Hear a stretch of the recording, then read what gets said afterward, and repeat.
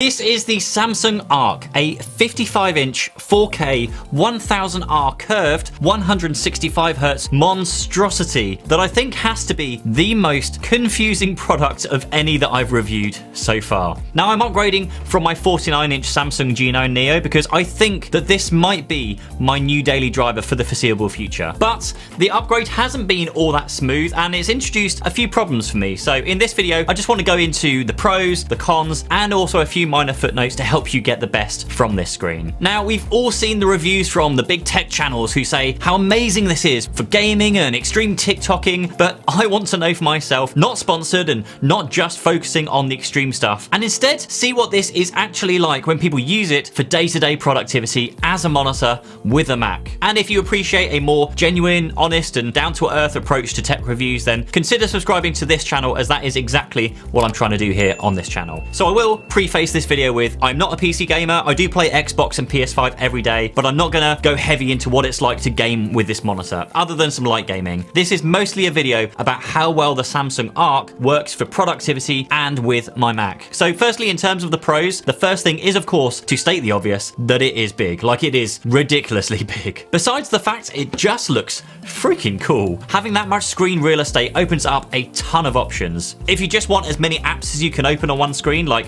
I do most of the time, then this is great. I'm getting way more on screen at one time and there's less hunting around to find which windows are hidden behind other apps. Now, the size does take a while to get used to, of course, and particularly because there is just so much space and at times it can be a bit daunting on where the apps are. Now, one tip I do have around this is to use a window management tool. I've been using one called Moom, M-O-O-M, for many years, and this lets me snap windows into place, and it also lets me save a keyboard shortcut where I can just tap a few buttons and everything just snaps into a more organized place on my screen. Now, the screen is also a real pleasure to work with when writing documents, for example when scripting this video, because I can use the huge amount of vertical space to essentially have the equivalent of a 34-inch vertical monitor, even when this monitor is horizontal, and not have to scroll up and down as much as I do when working on, say, a smaller display. I actually now get why people prefer having vertical monitors now. It just makes working on documents an absolute breeze. The screen is also absolutely gorgeous for consuming content, particularly when watching 4K YouTube videos on this thing. It looks beautiful when you have that high dynamic range enabled in the Mac settings, where the colors just really pop, and also because it's just bigger, you can really appreciate the detail when watching 4K content. And I've had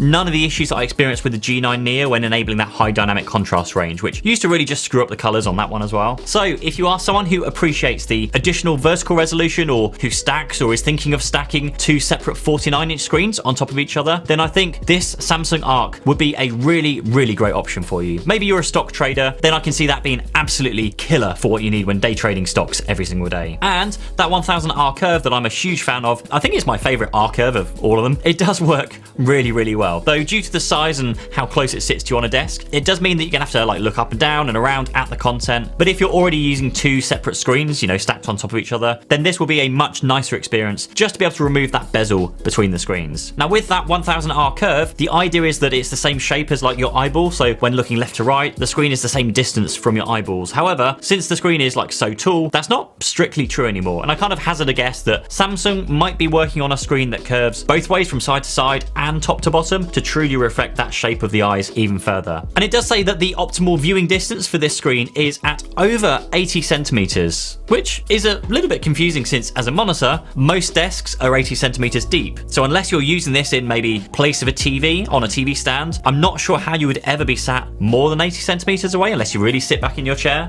But anyway, for the gamers amongst us, you can hook up a gaming PC or maybe a games console to this thing, and it is beautiful to play on. Making full use of all the fast refresh rates, low input latency, and just gorgeous colors. It is a real pleasure to game on. Now, this screen is actually bigger than the TV in my room, which is only 48 inches, and playing games like Fortnite and Halo and Forza Horizon are just so fun on a screen of this size and of this quality. I think it totally depends on what type of gamer you are, but the Samsung Ark definitely checks a load of the boxes and features when it comes to pure gaming. We've got the 1000R curve, 165Hz refresh rate, 1 millisecond response time, 2000 nit peak brightness, and FreeSync support. They're all here and packed into pretty much what is a fantastic gaming monitor. Hey, it is Future Pete here, I guess. We actually reached out to Samsung to ask if they would be able to give us a discount on the screen for viewers of this video.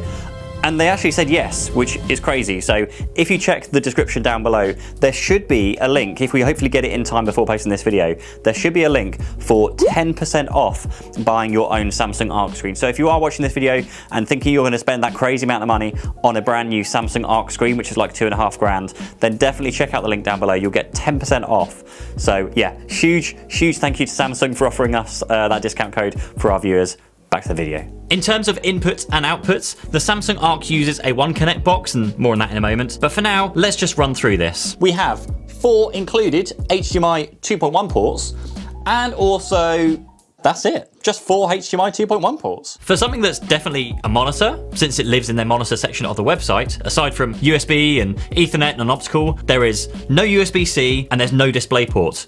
It just seems a little bit short-sighted, and basically what I come to expect when I bought a TV, but not a monitor. But using the right cable, and for those of you about to ask me in the comments, you can connect this into an M1 or M2 Apple device and get the full resolution. I've hooked this into the M1 MacBook Air, the M2 MacBook Air, MacBook Pro, Mac Studio, the M1 Mac Mini, and they all get the full resolution, but unfortunately don't get anything above 60 Hertz for the refresh rate on the Mac side of things. Windows, PC, that's just fine, just not good old Tim Apple. Now for some reason it won't even go to 120 Hertz, which I can get on my Samsung G9 and G9 Neo. Frustrating? Very. But whether that's an Apple thing or a Samsung thing, I'm not too sure. Now one small but minor improvement, which I'm glad to see they've made from the G9, is they've made the Eclipse lighting brighter, which I think used to be called the Infinity lighting on the G9. Now these are 2 strips that run along the top and the bottom of the monitor, and I can now just about see them reflect onto the wall behind that screen. They also have a feature that syncs the lighting to what you're seeing on screen, which kind of works, though I found most of the time it just gives me this teal color, even though nothing on the screen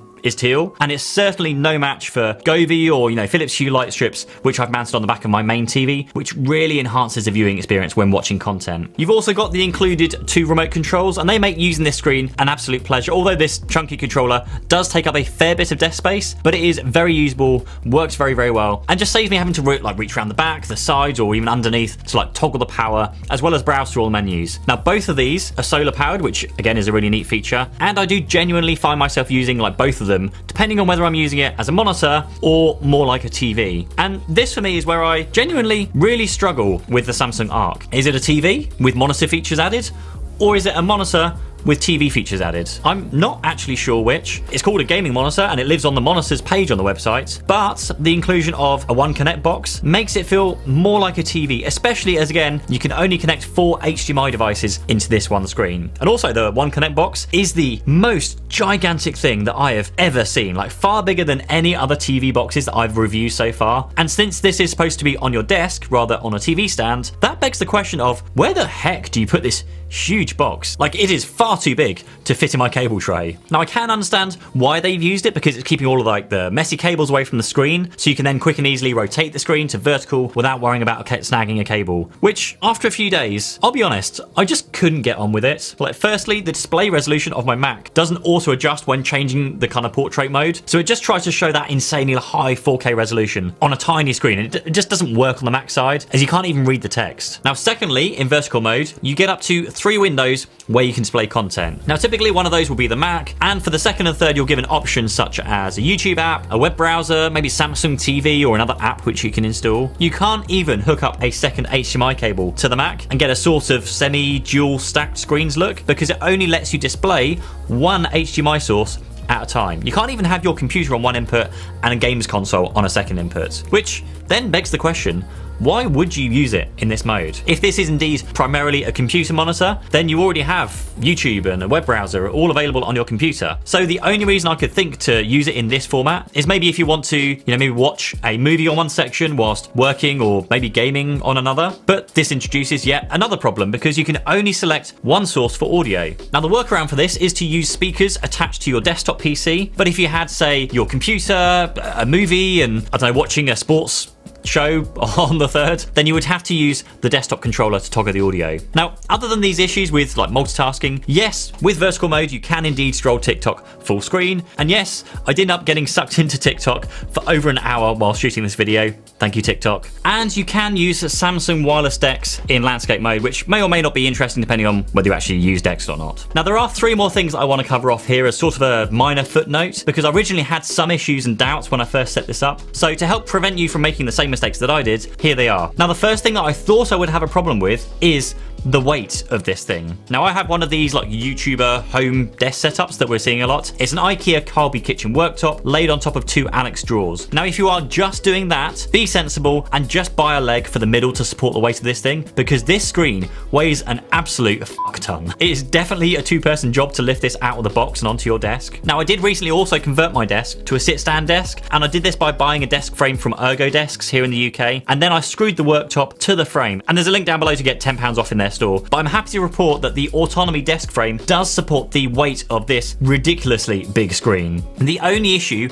is to keep in mind the height of your ceiling. As to be able to like rotate my screen, I need to kind of dip the desk down to give me the space to rotate it. So just keep that in mind. Now, the second issue I had was the first time I plugged this in from my Mac Studio via HDMI was the horrendous screen quality. Like, everything was really pixelated and it just felt really sluggish, even though it was at 60 Hertz. And since Apple hasn't caught up with a standard that was released 5 years ago, Apple, 5 years. Now, since this screen doesn't have a USB-C port, I ended up buying this cable from Amazon. And again, I'll leave a link down below for the right one, which converts USB-C on the Mac Studio into HDMI, and the image quality dramatically improved for me. Now, it didn't feel sluggish anymore, but yes, there is still, unfortunately, that issue of getting anything over 60 Hertz on the screen from a Mac. And I've tried like numerous cables and adapters, but so far, no dice. And thirdly, where do you put the webcam? You can't put it on top of the screen because otherwise you'll just be playing like spot the bald spots on the top of your head. And when you rotate the screen, of course, it's going to fall off. Now, the best thing I've come up with is mounting my favorite webcam, the Insta360 Link, onto a tripod, also from Insta360. And whilst this does look really, really stupid, it's actually quite clever, because if you're on a video call, you can place the video chat right behind the camera, which will then look as if you are looking everyone in the eye when speaking to them, since you're kind of looking through like the camera at them. Now, I'd be tempted to say that this would actually be better off as a gaming TV, you know, like one that goes in your man cave and basically only gets used when you fire up the gaming console. But at $2.5 grand, you have alternatives like even Samsung's own QN90B with like many of the same features and at a larger size of 65-inch for $1 grand less, or even the 75-inch version for the same price when trading in another TV. So it might kind of be worth considering before diving into purchase. Actually, let me know in the comments if you'd like to see that comparison, and I might see if I can get my hands on one to review. But if you are watching this video and thinking, that looks really awesome, but I just don't think I need something quite as big, then check out my review of the Samsung G9 Neo instead, as that is a great option.